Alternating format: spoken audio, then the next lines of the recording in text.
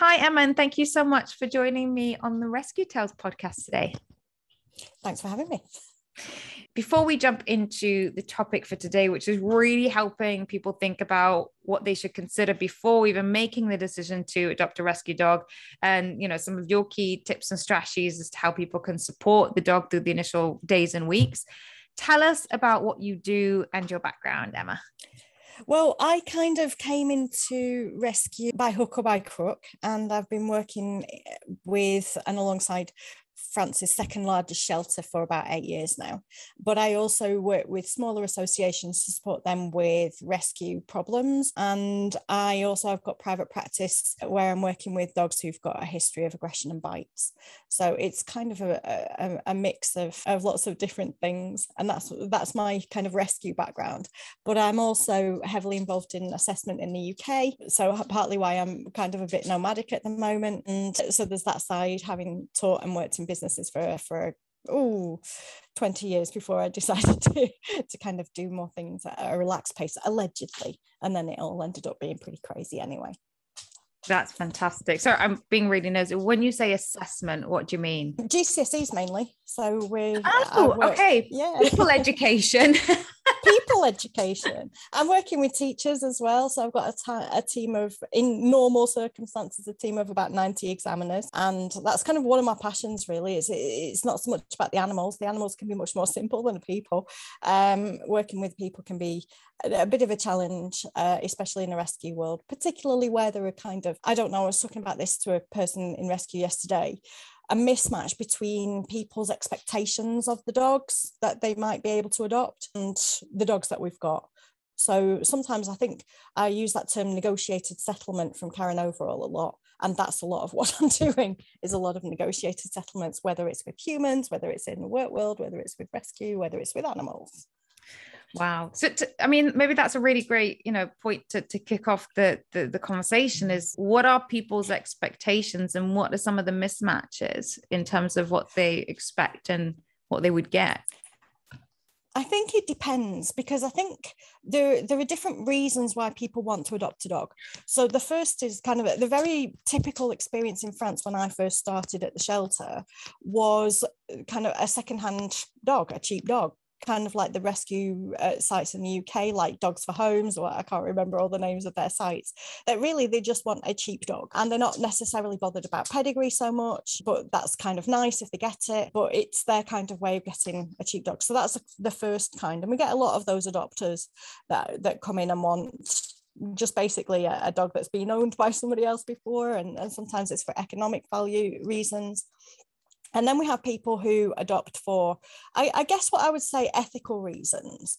And I'm kind of protective about this little category because it comes under a lot of stick from particularly people who are breed advocates, and sometimes people who are, people who I'd consider to be eco-feminists, people who are very supportive of this kind of world, who seem to see the rescue world as a bit of a cult, and that, we get all of these labels like virtue signaling and people who are trying to make themselves feel holy and all of these things that people who are making an ethical choice. So we get people who really, it's kind of like being vegan of the animal companionship world, that they're making a choice that they don't necessarily care about breed, or these are the people who might be sharing things like adopt, don't shop kind of mottos. And then we get people who just like dogs, and don't care, and we get people from all walks of life who come in. We get people who come in, and these are the quietest people. These are people who never send photos. They come in and they say, I want to take the dog who's been here the longest, and they want to make a difference, So we get the kind of adopters who are more interested in market value, I guess. Not that it's the idea of the dog as a commodity almost. I'm not saying that's a bad thing, it's just the way that they see it.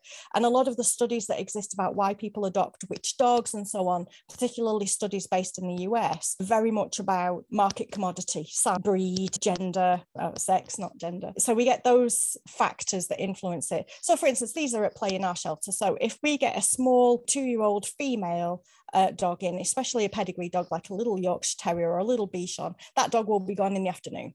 that dog will not hang around. So we have those kind of market forces at work, just as you see in the US. But we also have people who come and adopt our kind of like wonky dogs, and dogs look like they've been cut out from 5 different dogs and stuck together, and the old dogs, and people who are just interested in adopting a dog who needs a home.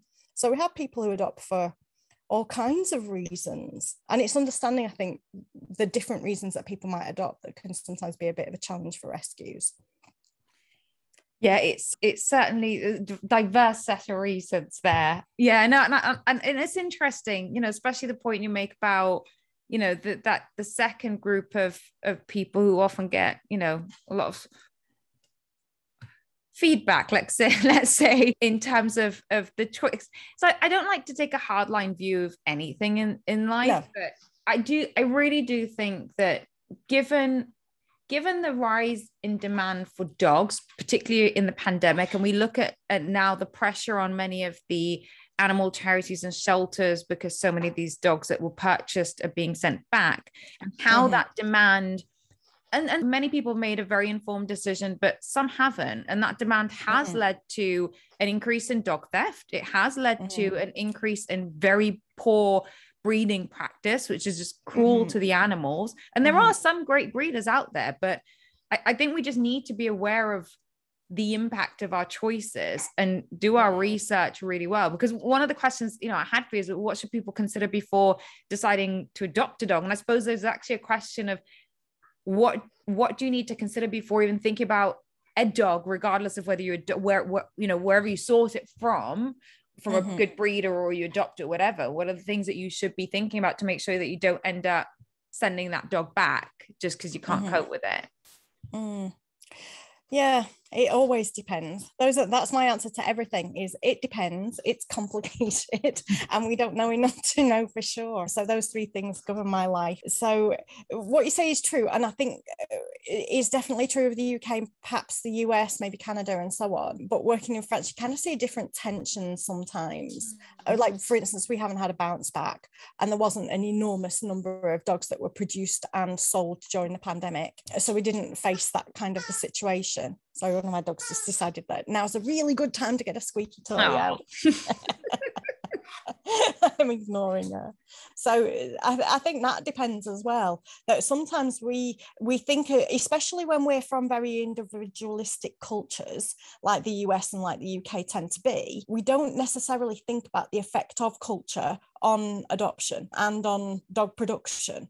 Because there's no way on earth that a dog would sell for £4,000 in France. There just isn't. And there just wasn't that situation. We haven't had the bounce back. We haven't had a number of animals sent back to the shelters. What did affect us was the fact that vets weren't doing voluntary sterilizations, and that mostly affected the cats.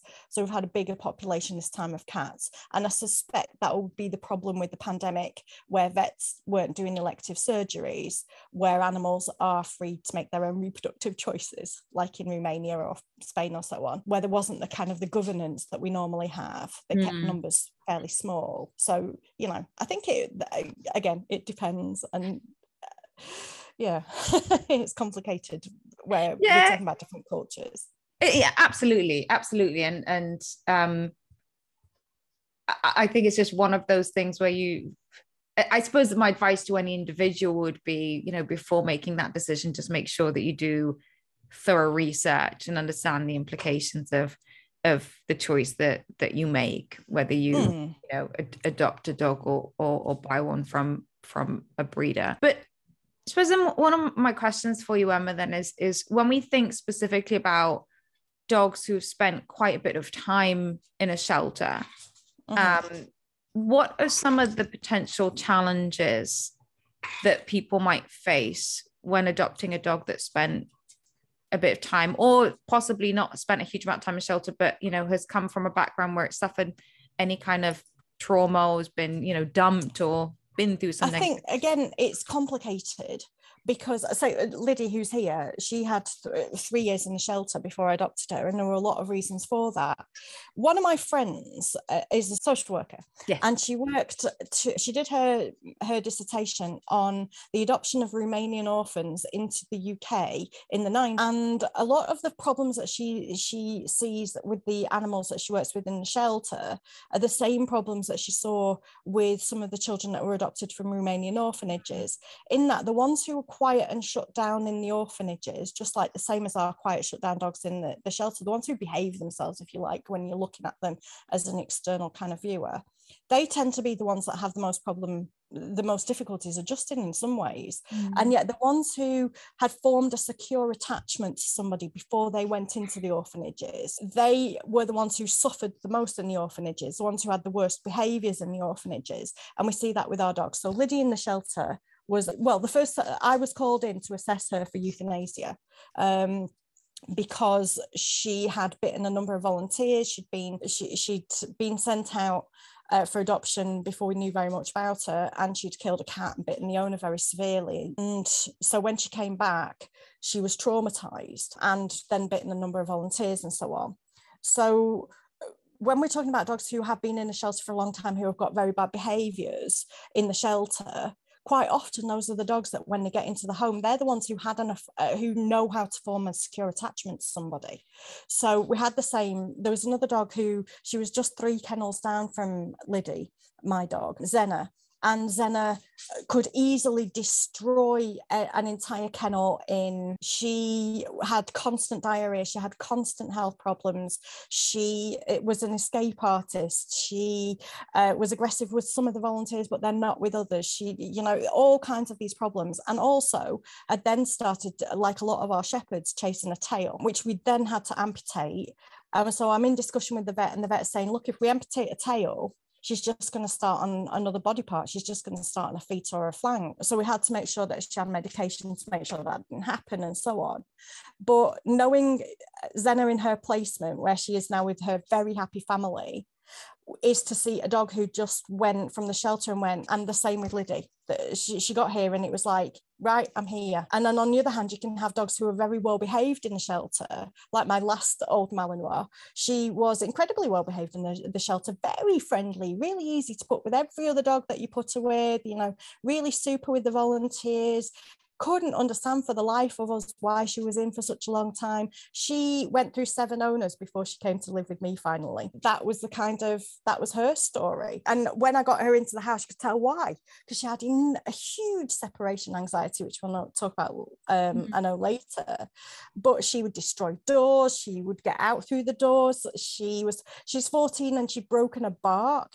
She'd barked that much in her life that she had no bark left. She would nip and bite children, perfect dog in the shelter, absolute demon in there. So I think it's very difficult to generalize and to, for instance, to use shelter assessments, because when you see a quiet dog in a shelter, that's not necessarily a dog that will be quiet in the house. And well behaved, you can be super social and so on and still have enormous behavioural problems.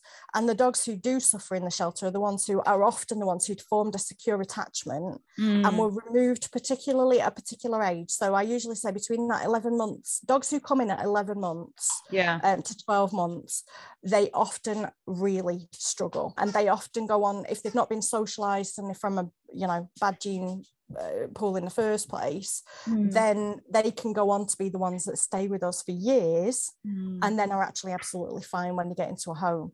So you can see dogs who are, really, really struggling in kennels and then absolutely fine in the home and have no behaviour problem. Well, Liddy has got a few behaviour problems. She'll still snap and bark at other dogs and, can't let anybody in without a very careful introduction. But at the same time, it's nothing like her behaviour in kennels in terms of the destruction and the behaviours that she showed in kennels. Yeah. So it's a challenge really to know, from the dogs that you've got in front of you, how they'll be in a home.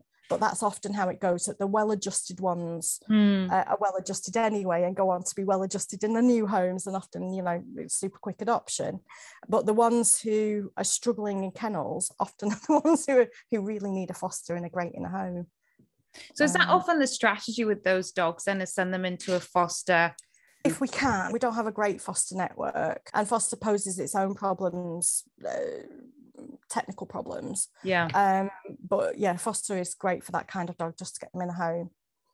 So I suppose because, I completely understand what you're saying in terms of it really does depend, and every dog is individual and they go through their own experiences and they respond to different environments and contexts in different ways. But how do you guide someone who's looking to adopt to make sure that they take home a dog that they are capable of supporting? Because when I think about when I was, when I adopted my dog, one of the things I was really clear about is that this is my first dog. I have no experience dealing with a dog that has severe behavioral issues. I just feel it would be unfair for me to take a dog like that home. I would fail it. How do you advise someone who's looking and they're a first time adopter and they just don't have that experience with dogs? Partly it's just knowing the dogs that you've got in front of you, and as much as you can, and keeping the door open for afterwards. That people think of as an adoption as like a single event, and it shouldn't be a single event. It shouldn't be that the relationship ends when you sign the contract and you put the dog in the car. It shouldn't end like that. And there's a big blame culture. There's a huge blame culture. Like, how hard is it to take a dog back to a shelter? I kept a dog in foster for 18 months so he didn't have to go in the shelter, so and I've been there. And I also know, because most of our adopters at that time, less so now, but more at that time, were drop-in adopters. 85% of our adoptions went through people who just turned. So they turned up, they had a look around, they were window shopping for a dog, really. They weren't using social media, they weren't looking online, they just, about 15% did, but not very many. So who had dogs in foster, and that's a problem, one of the technical problems with foster that I said before, that they don't leave easily.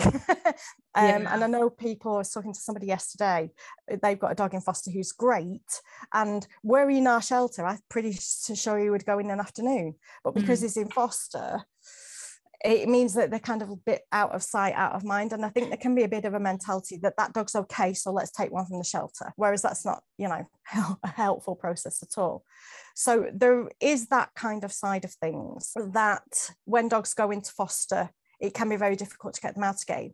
But there's also there is that blame culture. And sometimes it's just ourselves. Sometimes that comes from our own internal kind of feelings that I don't want to return this dog, even though I know it's not working. So for instance, I've had maybe, 60, 70 dogs in foster in the last 5 years or so. There was one dog who I just couldn't keep. He was a very small dog, and I had a dog who was quite predatory, and it was fine while I could keep my eye on them, but I couldn't leave that small dog in the same room with the big dog and think that they could be safe. You've got a 50-kilo dog and a 5-kilo dog. That's not a safe way to leave them. And yet the dog had really bad separation anxiety, so I couldn't crate him, I couldn't leave him anywhere. I needed to go out and work at that time. I wasn't set up, but it was just me at my own home, and I just couldn't keep this dog because of the the problems in the house. So there's that kind of side of things as well, that and I don't know whether it's the shelters or whether it comes from ourselves, and it also when it comes from society, because when we've got a dog who pops back up on our Facebook or on the refuge site and somebody's brought them back, you do get all the armchair warriors who are then saying, oh, well, I would have kept him and blah blah, and it just becomes this like massive blame culture from people who aren't involved and don't know how hard that person tried to keep the dog. So I do think it needs to be an open door. That I would rather no dog left on a permanent contract, but I know how messy that is, because I think having an open contract means people feel like they can bring the dog back if they're not sufficiently able to cope with the dog. And it's all a learning curve. If you get a dog home and they were lovely in the shelter, but they are having behavior problems that you can't cope with, then you shouldn't have to be trying to address those problems if you're not set up to do so and you don't have the capacity to do so. With the best will in the world, you can know a dog really well. I knew Liddy, like I said, she was in our shelter for 3 years before I adopted her. I knew that dog inside out. What I didn't prepare for was when I brought her home, because she needed like Fort Knox. So I had Fort Knox prepared. Everything was prepared. Every moment, everything had been, planned in minutiae. I didn't plan for her to have enormous separation anxiety. And so that complicated things, because I had another dog who had separation anxiety, and I knew they couldn't be in the same room together. So I'd planned for them not being in the same room together, but I'd not planned for them both to feel unable to cope without me present. So you can do all of the best thinking in the world and not have thought about the one thing that will be a real problem for that dog. Yeah, and I do see this on social media a lot, is that we tend to, there's always, I see what you were saying about almost gets, cult-like sometimes in a way, and there's always, kind of sides with everything. And I think, if we kind of shift the narrative and start thinking what's best for the dog and move away from pointing fingers. And look, I agree with you. I think, if someone's made an informed choice, taking a dog home, and they just, they're having a hard time, and the dog is having a hard time, like that's not fair on, if they keep the dog's not going to be doing well. It's not going to be happy if they can't give it support. So actually it's kind of better off going back in a way. Oh, absolutely. And I think what you're saying in terms of like, it should be an ongoing relationship with, the person who adopts and the shelter is so, so important. Yeah. Just to feel, I had that because when I brought my dog Rosa home, it was initially as a foster, because they found her as a stray in a field with her puppies. And obviously puppies were adopted out super quick. I wanted an adult dog. And they said, we don't have room for in the shelter. And she's just so scared. She's not the kind of dog that looks like she's super friendly and jumping up and down and who people want to take home. And I said, well, I'll take her. I knew I'd foster her and never give her back. It was definitely a failed foster in a good way. But I suppose I just feel lucky that I have been able to give her the support that she needs. But I completely empathize with someone who, just feels overwhelmed. And maybe now is a good time for us to talk a little bit about separation anxiety, because it's come up a couple of times, and it certainly is something that many, many dogs suffer from, and it's heart-wrenching to watch. My dog has developed separation anxiety, and it's developed progressively. I could see some of the early signs of like following me around the house, but unfortunately, and I feel terrible for this, it really didn't click in my head what was brewing. That's partly because hyperattachment, the shadowing that you're talking about, is not necessarily a symptom of separation anxiety. Okay. So Daniel Mills has done a lot of some really useful podcasts as well, and YouTube videos, and also a very useful, I think, I'm not sure who he was in with it on, but I do know he was involved in it. So the correlation between hyperattachment and separation anxiety is not a causal one. No, they're not necessarily correlative. So that can be hard. The good thing is that there are really good programs for separation anxiety. The bad thing is that they all take time. So yes, all of them have kind of got the same features. All of them are going to be kind of the same. And so there are a lot also of people who work with separation anxiety cases who work remotely, and that's fine too. So you can usually always find a practitioner. You can always find a practitioner, whether it's kind of like the SA Pro people or Milena DiMartini and her network. So there are also 3 really good books about separation anxiety for people who couldn't afford the support. So there is that kind of, we know how to treat it and we know how to deal with it. The hard thing is committing yourself to it and being able to work through it. And also for me as a single person, it's a logistical nightmare, but it's one that gets easier, and it depends on other complicating factors as well. So the first thing I'd always say is video, is leave the dog for 5 minutes and have a video, because you don't know what you've got. We've had people who've brought the dog back and saying the dog's got separation anxiety and the dog's bored. We've had people who, have sent us a video and have gone, oh, well, your Labrador there looks like he's having a whale of a time dismantling your settees. And we can tell people. So the Labrador we had a dog called Lawson, a Labrador, who he went to his first home, dismantled a couch, was brought back. So he said to the next people who were going to take him, because he was a lovely looking dog, really lovely dog. Lawson likes dismantling settees. It's not a separation anxiety. He just, it's his thing. Don't let him be alone in your front room. What did they do? Left him alone in the front room with their settee, and that was his second one. And then the third one, the same thing. So in the end, we just had to actually say, look, you can't take this dog unless you absolutely guarantee us you cannot leave this dog, because unless you like having your settee dismantled. So it's knowing what, and also knowing about things like isolation distress, because I've had dogs who just needed another heartbeat in the room. And I've also had dogs who can't cope when I'm not there. So just as an example, I had Toby, who was my first Malinois, who he had isolation, what I would call isolation distress. He just needed another dog there. So I couldn't always take him out with him, but as long as another dog was present, or even a cat, as long as there was another heartbeat in the room, it's fine. If I didn't do that, the first time I left him alone, he pulled a chair over towards the window, and I did the video. And the next day when I thought, oh, this is a bit strange, why is he moving the furniture? And he got up he'd moved the couch across to the window, Malinois, tried to open the window to get out because he couldn't manage, and left a dog with him. So I always had a dog who had to stay at home with him. It was absolutely fine. So dogs, if you've got people who can manage that, that's fine, but you've got to know that that's isolation distress. How can you know? So people who say, oh, get your dog another dog, and can't necessarily know that that will solve problems. Flicker was my next dog with separation anxiety, and really hers wasn't separation anxiety either. It was containment phobia, because what had happened was she'd worked in a warehouse for 14 years. So what they do at the end of the day is they shut the warehouse door and leave the dog to patrol. And so she'd spent 14 years every single night trying to succeeding of getting out of the warehouse where she was supposed to be the guard dog. And just, if I left her and she could get in and out of the house, absolutely. So as long as she would go outside and bark at planes and cars that passed. That was another issue. But it wasn't separation anxiety. It was containment phobia that she just didn't, it was being shut in. Because I'm the kind of owner that if my dog moves to the door, I get up and open the door for them. So she always had, when I was present, and people can think that's separation anxiety, but it's not separation anxiety, because what it is you're not there to open the door for them when they want to go out. And actually when you're there, you're a cue that they could go out if they wanted to, or the door is open anyway. So that's a learning curve. And then my last girl, so Flicker, I could leave with a babysitter, I could leave with a dog sitter, I could leave with, other people, but she just didn't like being contained. And there were other problems because she liked to bark at things, so it disturbed the neighbours. So I quite often took her to the shelter with me, but she didn't like being tied up in the office. If she was free to roam, that was fine. But she was actually quite a mugger as well. So if she was loose, because we do have loose dogs at the shelter, she would just go up to people who were walking like really aggressive dogs and try and mug them for biscuits.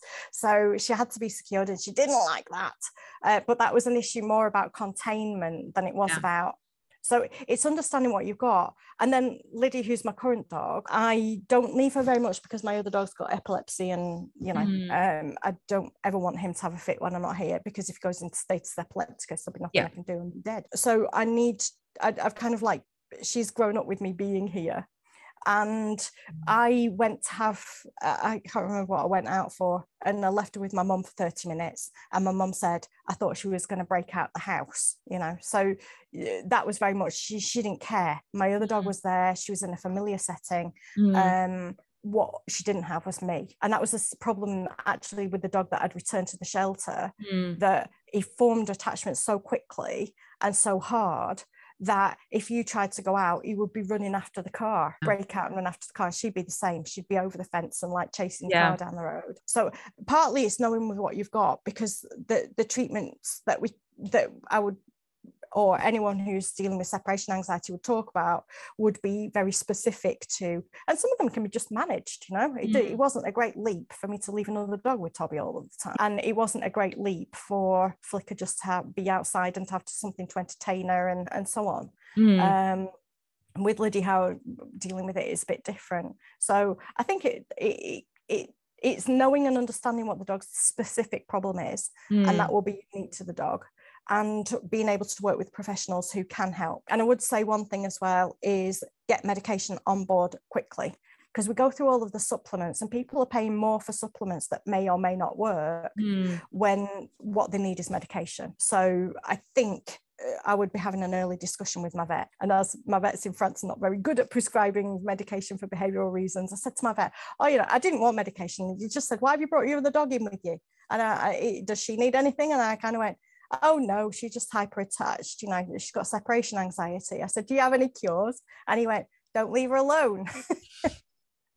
And they're just typical French rural vet. And he was joking and I was joking, but I think it's very important with dogs who do have separation anxiety or any kind of other anxieties as well to get medication on board quickly rather than leaving it and thinking it should be the last resort rather than the first, because it's a welfare issue. It's a huge welfare issue. So let's talk about that for a moment, because I would have thought it would be a last resort. Well, no, actually, sorry, no, that's not the right thing to say. So, because my dog doesn't have severe separation. I have a camera and she'll cry for the first 10, 15 minutes and then she will calm down. I always make sure she's exercised well, has her licky mat, her Kong with peanut butter in it, her yak, like she's got plenty of toys, stuff to keep her occupied. She doesn't enjoy being alone, and I try not to. Does she eat though? She will, yeah. So if I leave her, she will eat. She will actually be so preoccupied with the licky mat or whatever puzzle I've hidden like liver treats in that she'll even realize I've gone out till I've gone out. Yeah. But if it was an extreme case, I probably would have gone down, the route of find a separation anxiety specialist, work through a program before thinking about medication. But what you're saying is actually consider medication. I'm presuming alongside with, and a separation anxiety professional will tell you to see the vet straight away. But it depends, as you said, on the severity. So for me, a dog that can eat while you're alone, well, you could actually make that worse because, sometimes we turn toys into cues that we're going out, and that can be a disaster. But for instance, I know dogs who will spend hours just doing nothing other than trying to get out through the door. Dogs who've no teeth left because they've removed them by chewing at the door, and dogs who are defecating, who are urinating. If you're seeing those signs of distress, then for me, I that's a welfare issue. I agree with you. I just wanted us to clarify that point for listeners. It's not a quick fix. Absolutely. Give them medication. No, it's not. It really depends on how extreme. Because I was telling someone about really awful cases of like really severe self-harm, and I completely understand. That point. So you mentioned a couple of people who do you actually offer separation anxiety programs, Emma? I don't. I kind of refer them on to other people who do. Because it's not my thing. Aggression is my thing. And I don't bring my best game to separation anxiety cases, despite the fact I've lived with 3 dogs who've had issues. So I think, it's just not my cup of tea. But there are very good networks of people who do offer very good support for separation-related behaviours. More expert in it than me. Yeah, no, that makes sense. If you're happy afterwards to send me some links and I can include them in the show notes of this episode, that would be amazing. But maybe we can touch on aggression for a few minutes, because I think that is, I know several people who've adopted dogs, and some of them aren't adopted, they were bought from breeders, and they they have real issues with the dogs displaying aggressive behavior. In fact, yesterday I witnessed something which absolutely ripped my heart to shreds. It's a dog. I saw the owner was walking the dog, and the dog saw another dog coming down the road and, was very sensitive to other dogs and started lunging and barking.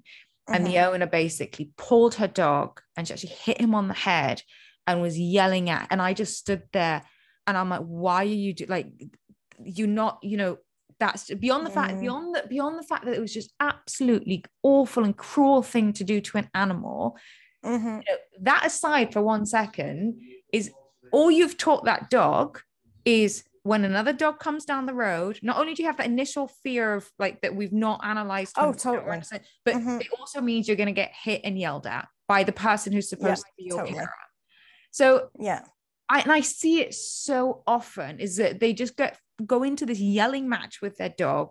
They yank the dog, they hit the dog, or they just avoid taking the dog, which probably, the most humane option is just don't expose the dog to other dogs if it's reacting that way. Absolutely. And it's so scared. But I suppose the question is like, what advice would you give to someone who has a dog? What's the first step they can take? We're not trying to solve that because it's really depends on the case, but I think it depends, because really, when we're talking about aggression, we're talking about aggression in four ways. So you can have problems with aggression within the home with familiar dogs. So how we try and address that is to make sure that we've met all the dogs on site if possible. And sometimes we'll take the dog to the home and do the greetings off site. So a lot of that's about the greetings. It's about how it's managed. It's about understanding both of the dog, or the number of dogs that you've got in front of you, and knowing that that dog will fit into that group or could fit into that group.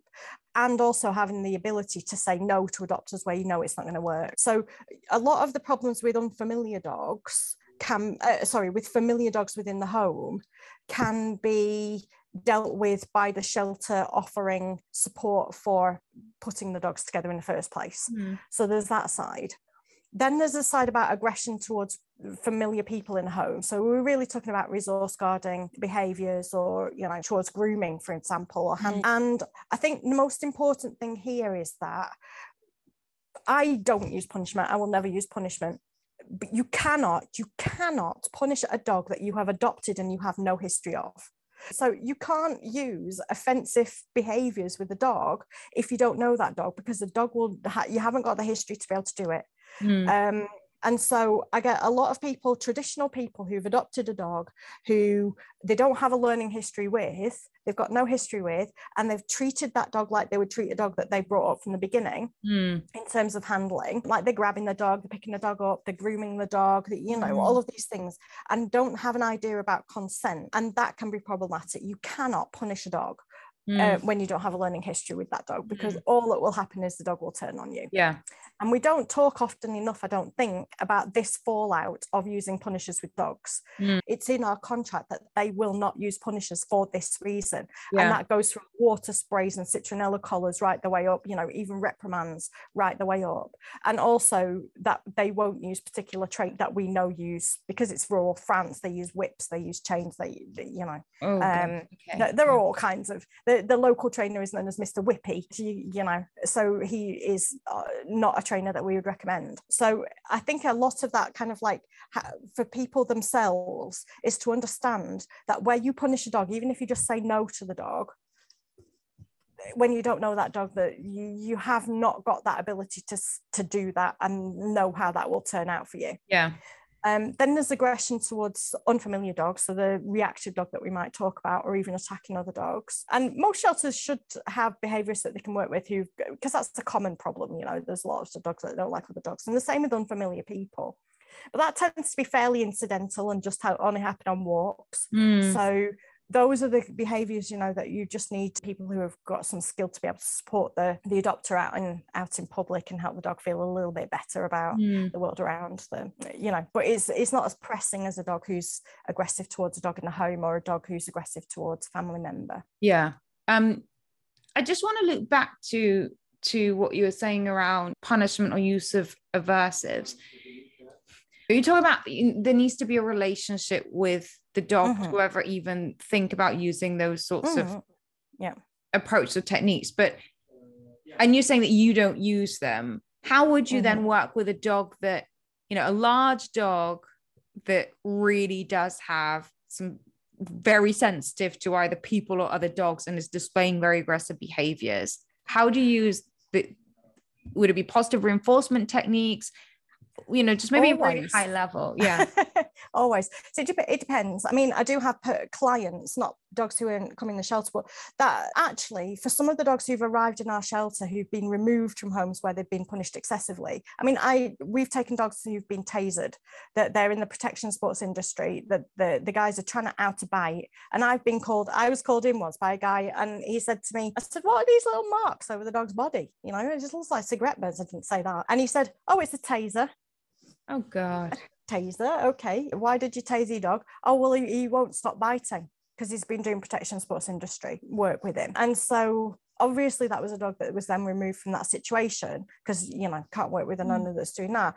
But a lot of the people who've used punishers who caused problems for the dog. Very big protection sports industry in France. It causes a lot of problems. So we get a lot of Malinois, a lot of German Shepherds that come in who've lost trust in the humans that they were with.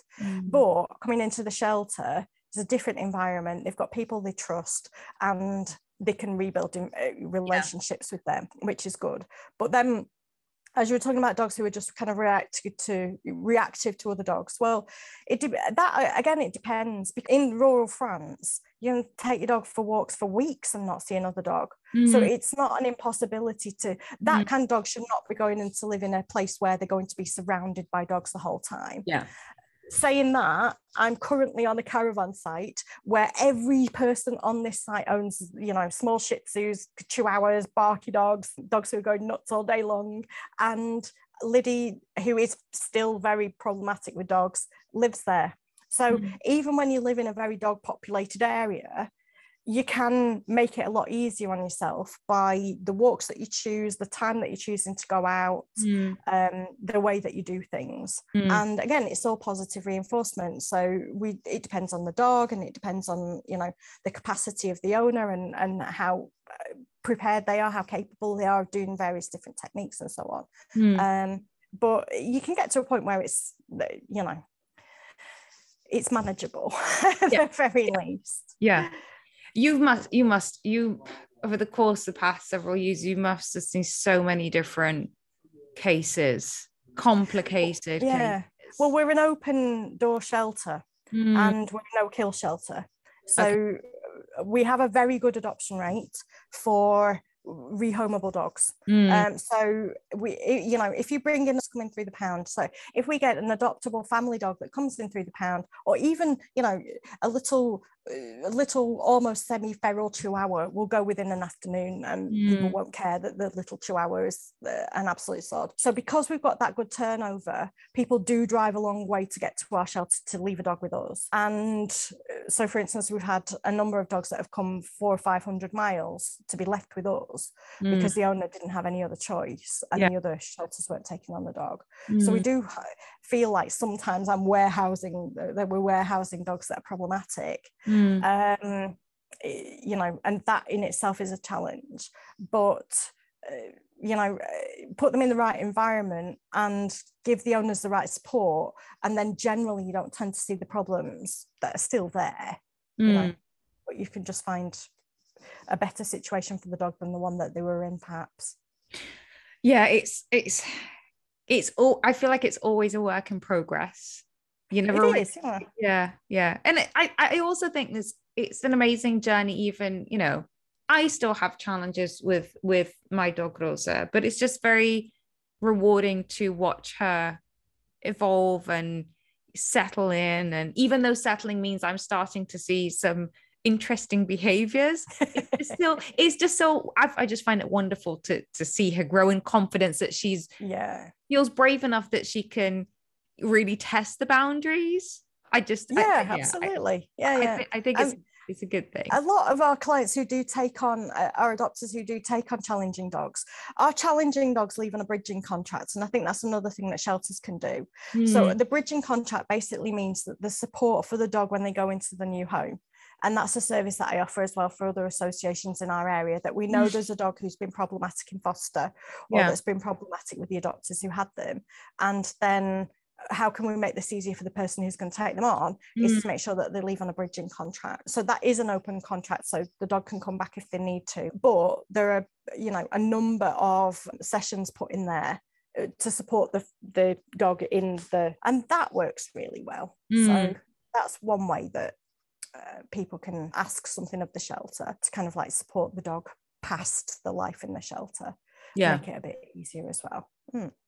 And do you, because you're saying you support other associations, so do you do that online, or is it also okay, and then do you do that just with associations and other shelters, or also with individuals? Through the associations, really. So they contact me and say they've got a dog who's got XY problem, especially with more significant problems and certain breeds, so where I've got a little bit more expertise on certain behaviors, and can just point them generally in the right direction and say, okay, here, maybe this will help. Yeah. And support them in that way. But yes, that's how it works. Fantastic. It's been a real pleasure chatting with you today. Before we go, let our listeners know where they can find out more about you and your fantastic blog, because there's so many great posts on there that I think everyone who's even thinking about adopting a dog should read. So it's called Woof Like to Meet, and the idea was this kind of dating service, if you like, to match people up with the right dog for them, but to make life a little bit easier. So there's every problem that's ever existed under the sun is on there, and there's more extended posts as well that go over a series about how to deal with things like dogs who are lunging and reacting in the street, or dogs who are having particular problems. So that's Woof Like to Meet, and that's just Facebook and also a website. Super. I will link to those in the show notes of this episode then. Thank you so much for joining me, Emma. Thanks for having me.